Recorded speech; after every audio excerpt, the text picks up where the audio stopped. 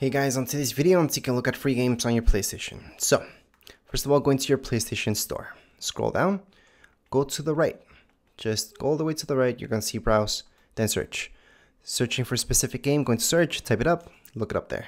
However, you can also go into browse, go into the left, sort, price, free, and there you go. You guys get to see all the free games available at this point. And if you're looking for a specific game, just scroll through until you find it. So at this point in time, we were looking for this one. So we're going to go and download it. Of course, if you're looking for something else, I'm going to show you how to do that. This one does have a PlayStation 5 version. Not every single game has that. So not every single one's going to tell you that. This one, for example, is PlayStation 4. But I can play it on my PS5 without any problems.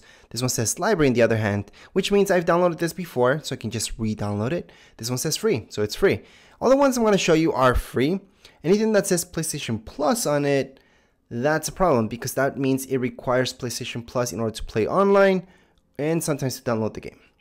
But just keep that in mind. Not all games, they might be free, but sometimes they need PlayStation Plus in order to play online. Again, not all, and they will tell you if they need that. So don't worry about it.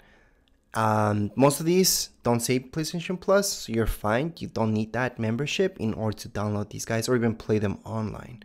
So right now we're going to take a look at this one. Obviously only download the ones that you guys want. Don't download everything I'm doing. But if you are downloading all of them, like I am at this point in time, don't worry about it. We can go into our downloads later on and check out which ones we want to keep, which ones we want to cancel, or maybe you want to give priority to one, then download the next one later on.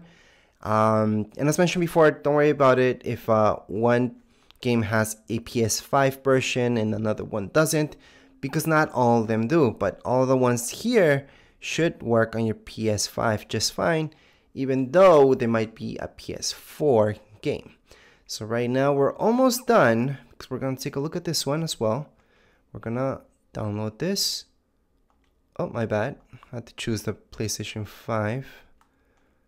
And here we go. So we have this one as well. So we're going to go on, download PS5 version. This one's pretty small actually. It's just underneath 2 gigs. This is underneath 4 gigs, which is not bad at all. We're gonna go back. This one was in my library already, so it means we downloaded this previously on my PS4. Same goes with this, so it's okay. And that's it. So how do you guys can look at your downloads? Just go and press your PlayStation button on the middle of your controller. You guys can see all the downloads right here. If you guys want to cancel any of them because they're getting in your way, go on, tap on it, cancel and delete, go back, and you guys can see all the other downloads. But as far as this video goes, we're all done. If you guys have any questions, comments, you guys can write down here in the comments area. Don't forget to subscribe and like. Thank you.